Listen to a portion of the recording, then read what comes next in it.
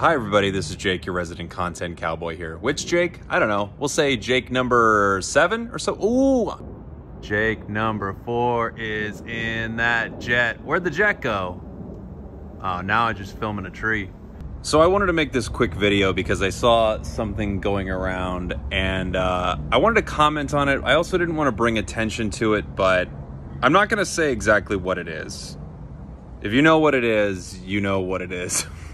Boy, Jake, what a useless sentence that you just spat out there for everybody.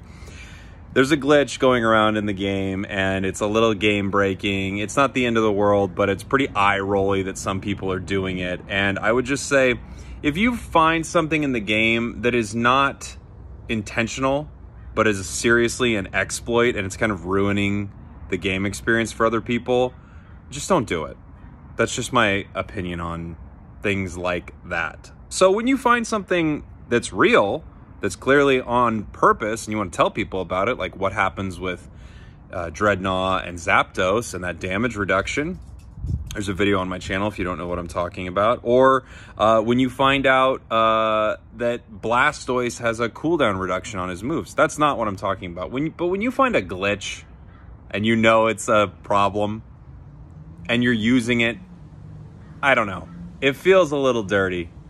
I guess my thought with the whole thing is don't be that person. Also, this is a side note. I don't think this is going to happen with this game, but people get banned in games for stuff like that because it kind of ruins the game experience, and you know you are exploiting something. You know you're not playing the game the way it's meant to be played. So if you find a glitch or something like that in a game like Unite, and it's, you know, a competitive game, just don't bring it into matches. I guess if you did it in standard, you want to try it out, you want to see what happens. I'm not going to freak out on you. I, of course, watched videos when I heard about some of these glitches, but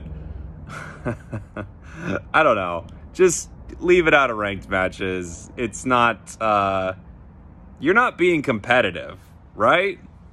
You're just like, you're the skier in like that high school movie where they're trying to ski against each other. Maybe I'm thinking just of the episode of South Park. But anyway, you're the jerk who's like taking shortcuts and throwing stuff in front of the other skier. Just ski, baby. Just ski better than anybody else, and you won't need to cheat. So if you find a glitch or something like that, I think the best thing you can do is not participate in it. Anyway, those are my thoughts. I really wish I would have filmed that plane better, because there was a cool plane. Now nobody gets to see it. All right.